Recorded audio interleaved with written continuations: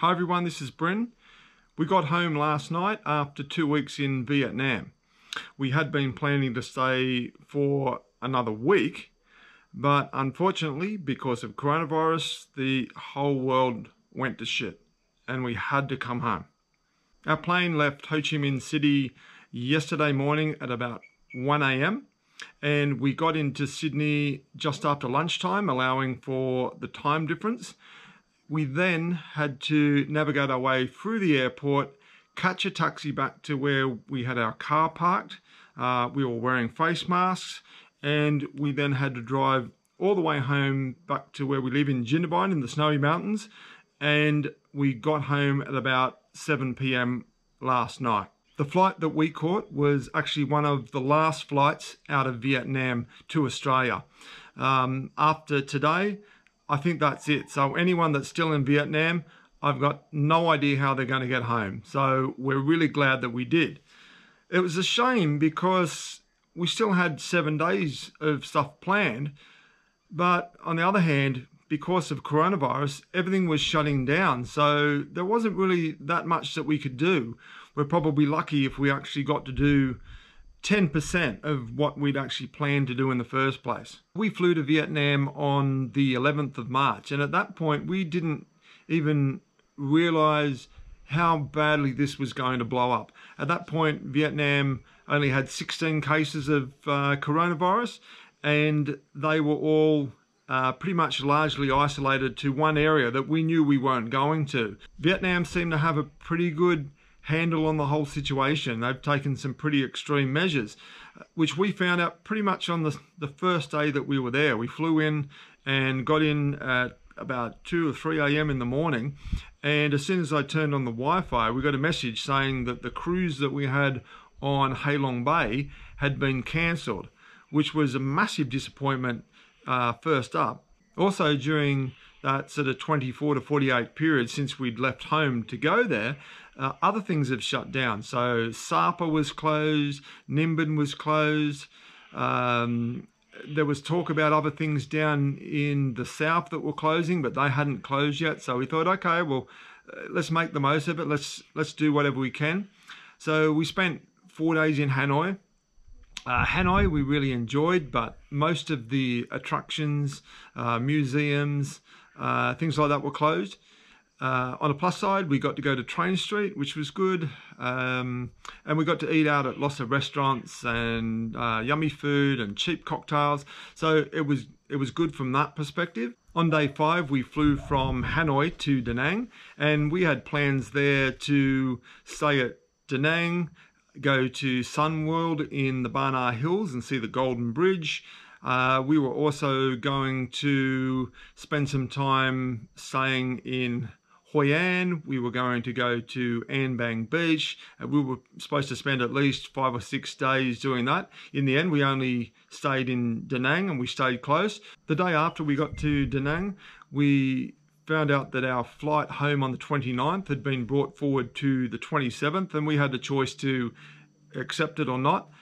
We thought, okay, well, 2 days, that's fine. We accepted it. We confirmed that we were happy to go home on the 27th.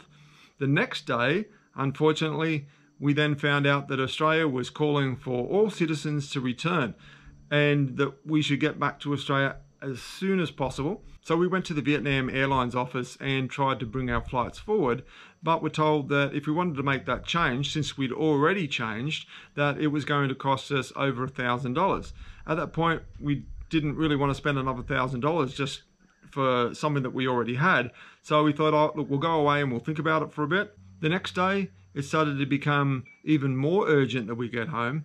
And at that point, Vietnam Airlines contacted us and said, look, they've waived the change fee, but unfortunately, the only seats left were going to be premium economy or business class, which was now going to cost some ridiculous amount of money, $3,000 or $4,000 to upgrade to the only seats that they had left. So we just abandoned Vietnam Airlines and we booked with Jetstar. And lucky that we did, because as I said, it was one of the last flights out of Vietnam back to Australia. So today marks the first day of 14 days of compulsory self-isolation for anyone coming back into Australia from overseas. Lucky for us, we live on a farm, so isolating ourselves is not as hard for us as what it would be for some people. We can sit outside here, and I have a lovely deck that I can sit on, and I've got my barbecue over there, and we've got a big table that I can sit at, and a lounge over here, and our fences are way out over there, the boundary to our property, and our nearest neighbours is this house over here, some neighbours over there. This cabin is empty, the house next door is empty, there's a cabin over there in the distance, no one lives in that. So we're pretty much quite a far away from our neighbours, and we can also walk around the property quite easily. When we got to the airport, we got some information from the Australian government which points out what we have to do as far as the isolation is concerned. And one of the questions that people were asking us, when we had so many messages from people while we were in Vietnam saying, you've got to come home, you've got to do this, and this is what's changed, that we were getting so bombarded with information. But one of the questions was, yes, but what about your daughter? She lives in the house with you. What's she going to do? Is she going to have to go and stay in a hotel, or what's going to happen there? So it says here, during the 14 days of isolation, you must stay at home, don't go out in public, don't go to work, school, childcare, university, or any public gatherings. Only people who usually live with you in the home can be there.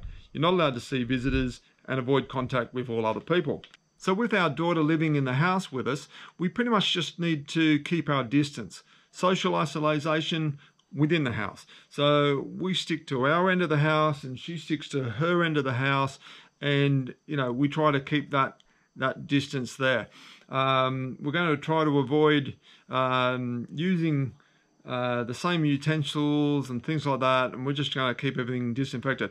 Not that we think we have coronavirus, we're pretty sure that we don't have coronavirus, but here's the thing, nobody knows really. It can take 14 days after getting the coronavirus before any symptoms appear, so that's why the 14 days isolation. I certainly don't want to be responsible for passing on coronavirus through negligence anyway.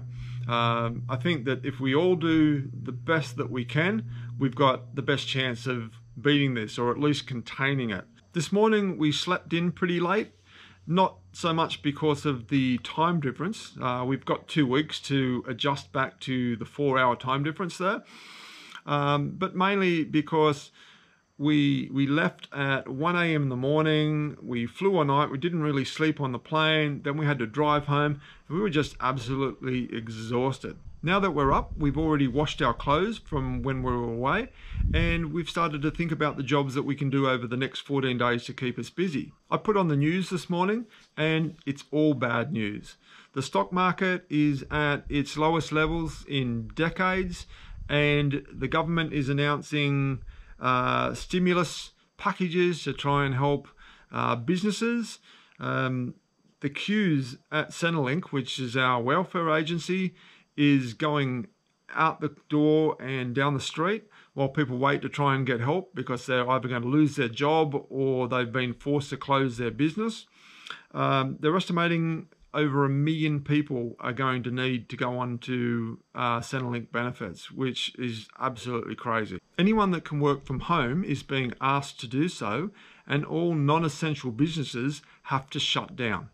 The banks are deferring loans and mortgages, and as of today, the borders to the states are being closed to try and stop people moving around. They're trying to ask people to social distance, stay in their homes, which is something that we're all going to have to relearn. We're all very social. Humans by nature are social people, and we're in contact a lot. So this is very difficult for people to relearn things that they've been doing their whole lifetime. This is pretty much a once-in-a-lifetime event, and 2020 is not going to be forgotten anytime soon. Luckily for us, we have our online business, herogear.com.au, which can continue to operate during this time. The downside is that sales are way down. So, you know, we're in trouble just as much as anybody else at the moment. Anyway, I'm going to continue to do this isolation video diary. And everybody, please wash your hands, keep your distance, and stay safe. Thanks for watching.